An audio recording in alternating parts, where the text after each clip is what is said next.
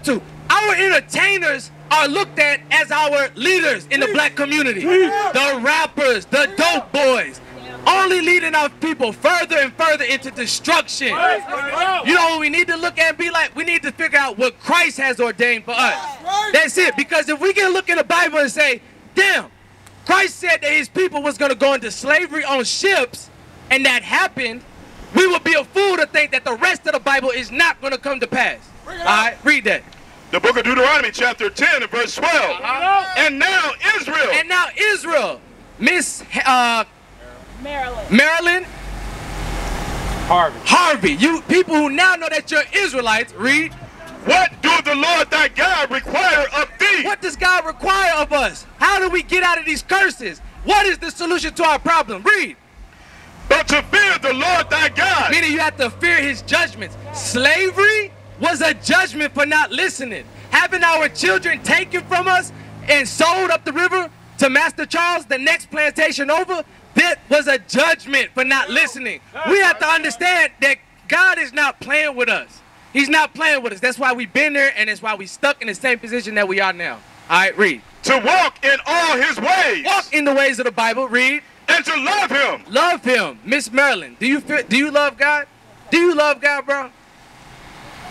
You love God? Yeah. Okay, so look, you already know, but stick around. We love God. We say we love God. Give me Luke 6 and 46. Go there real quick. We say we love God, but there's action required from that. Right. You know what we like to do? We go to the Christian church, we jump up and down, scream hallelujah, roll in the floor, foam in the mouth, and then we don't remember or do anything that we learned, if we learned anything in the church. Watch what the Bible said. Read that. The book of Luke, chapter 6 and verse 46. And why call ye me Lord? And this is red. In the Bible, what's it mean when the letters are red? These are Jesus' words. He said, why y'all calling me Lord? Read. Not what I say. And why call ye me Lord, Lord? And do not the things which I say. But y'all don't do a damn thing the Bible says. The Christian church does not teach anything that the Bible says. We are here to teach you to repent. You're looking at the prophets. These are the true prophets who are telling you to keep God's laws. That's right. All these men you see up here is keeping the laws to the best of our ability. Right. We raise our families according to this. We raise our children according to this. All right? So back to Deuteronomy 10 and 12. So we have to fear the Lord. We have to love him, which is to keep his commandments. That is the whole duty of man in the book of Ecclesiastes. It says the whole duty of man is to, the conclusion of the whole matter. Fear God and keep the commandments. That's right. Deuteronomy chapter 10 verse 12. And now Israel, what doeth the Lord thy God require of thee? But to fear the Lord thy God. His judgments, read. To walk in all his ways. And to love him. And to love him. And to serve the Lord thy God with all thy heart and with all thy soul. Read on. To keep the commandments of the Lord. To keep the commandments of the Lord. So now, let's get a quiz going real quick. Why did the curses come upon us? Why did the curses come on the Israelites for what? Because we didn't keep the commandments. So the solution to the problem is to keep the commandments. So now let's get to some commandments, all right? Give me Exodus 20 and 8. Do you know what today is? Sabbath, right? Saturday. You already know. How you know? Have you heard that before, bro? The Sabbath is on Saturday, the 7th day of the month, Miss Maryland. Not Sunday. The 7th day of the week. All praises. When we look at the calendar, what day starts the beginning of the week? Sunday. How is Sunday the first day of the week and the 7th day of the week? That don't make sense. We've been lied to. We've been keeping the traditions of men. That's right. The Christian church today does not teach and preach this Bible in its entirety. All right? Read that. The book of Exodus chapter 20 and verse 8. Come on. Remember the Sabbath day. Remember the Sabbath day. You know why he had to say remember, bro? Because he knew we would forget. So now he's saying remember yourselves as an Israelite and remember the Sabbath day, which is Saturday, not Sunday. All right? Read. To keep it holy. Holy means separate. This is supposed to be a separate day than all the other days of the week. It's about to explain it now. Watch this. Read. 6 days shalt thou labor and do all thy work. 6 days. You have 6 days. From Sunday to Friday at sundown, you have 6 days to complete all your work, to cook, any of those things. Let me finish this. I'm going to get to you, bro. Read on. But the seventh day is the Sabbath of the Lord thy God. The Sabbath of the Lord thy God. What you got, bro? I was going to ask, like, how does he feel about working on... My big dog know. We used to have to work on Saturdays. Like, how you feel about that? Okay. Go to 1 Timothy 5:8. So, remember what I said earlier. Yet this day, we are still in what? Our... Captivity. We're still in captivity right now. So, what I'm telling you is to keep the commandments to the best of your ability. Now, that don't mean if you work on Saturday to just... you know, I work on Saturday, man. It is what it is. No, you're supposed to do your due diligence. Ask your boss. This is a recognition of my faith. I need this day off. We have a letterhead online you can print off saying that this is part of your faith, that you can try and request and get the Sabbath day off because of this. Watch what the Bible says. Y'all got kids. You said you do. You got kids, bro? Step kid. Okay, watch this. Read. 1 Timothy chapter 5 and verse 8. But if any provide not for his own. If a man provides not for his own, for his house, for his children, read. And specifically for those of his own house, he hath denied the faith. God said you denied the faith. You don't believe in me if you're not taking care of your family. So what I'm telling you is it would behoove you, it would be your best interest to start inquiring with your boss how you can get that day off. Guess what? You might be able to get every other Sabbath day off. Something that shows fruit of repentance. Right. You're trying your hardest to keep God's Sabbath day. Right. And guess what? Later on down the line, you might want to start thinking, let me start figuring out another opportunity for me to get a job or a career path where I don't have to work the Sabbath day. All right? So that's how you... What was that? 1 Timothy 5 and 8. First Timothy, it's a man's duty to provide for his own, for his household. So now on the Sabbath day, we know that we can't work or buy today. Guess what else we can't do? Give me Exodus 35 and 3. You know what that is. Guess what else we can't do on the Sabbath day? It's all right. We're going to show you. Are you married? Can't eat. You engaged? Okay. Well, the Bible says let all things be done in writing, right? So sex is only for marriage. In the Bible, it's called fornication. So guess what? Remember, the laws and commandments we're supposed to keep? That's one of them the so-called black man loves to break. He loves to fornicate. He loves to be an adulterer, chase the next man's wife. Guess what, bro? This ain't me. It's the Bible. These are things you're going to be judged by. Right. You will not get the kingdom for fornicating, brother. All right? So read that. The book of Exodus, chapter 35 and verse 3. Come on. Ye shall kindle no fire throughout. Go ahead. Throughout your habitation. It said, ye shall kindle no fire. So guess what? In Jerusalem at night, it got cold. They had fires. They was trying to keep warm. The priests, they burned incense. So what is this fire talking about that we're not to kindle on the Sabbath day? Sis, I know you don't know this, but you got to hear it too. Check it. Read it again from the top for everybody. Read.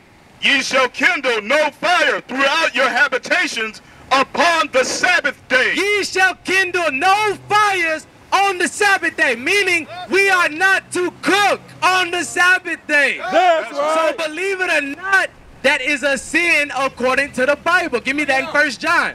So sis, this is just to edify you. Don't think that we bashing you, but our people got to learn these things, all right? Give me that, because it's the thing. We out here to edify. We've been beat up for too long. So now we out here to teach our people, brother, sister, come back to these commandments. You are royalty on the earth. You are the precious jewel of Christ who's in the Bible, who is a black man, the black Messiah. These are these things we want to cause you to remember. So watch this. What is sin, bro? And you too, Miss Marilyn, or you, bro. What's sin according to the Bible? Breaking the commandments. What? Breaking the commandments. Oh, praise it. Let's get this brother a hand clap, man. Breaking the commandments is sin in the Bible, because guess what? Something that I might think that is wrong to me might not be wrong to you. You might think it's okay. So we can't judge off what man thinks. We have to go with the Bible says. So read that, officer. The book of 1 John, chapter 3 and verse 4. Come on. Whosoever committeth sin transgresseth also the law. Means to break the law, the commandments. Read. For sin is the transgression of the law. For sin is the breaking of God's laws. That's right. Are they teaching us that in the Christian church? No.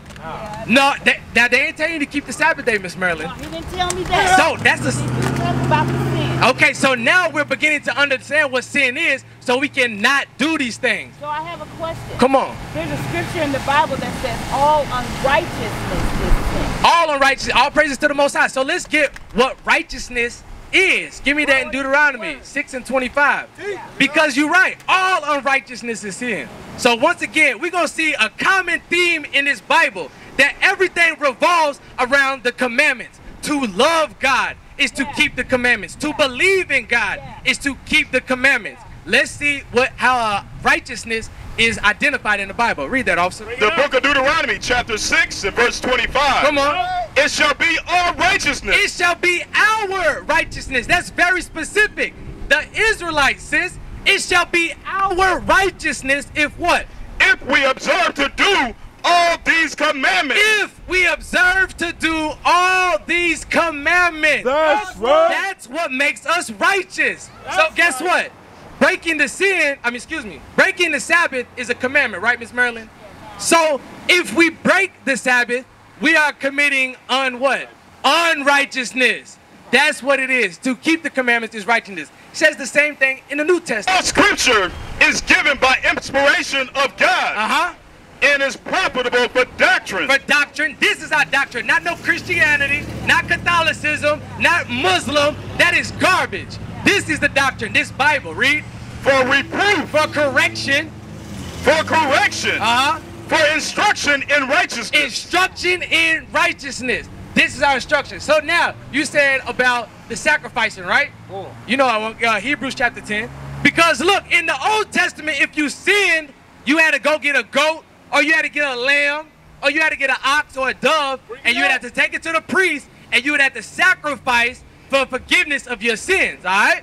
So watch this. Watch what the Bible say. Book of Hebrews, chapter 10, verse 1. Come on. For the law having a shadow of good things to come. So the law in the Old Testament under Moses was a shadow of the good things to come. That shadow or representation being of Christ. So the law was a representation of Christ.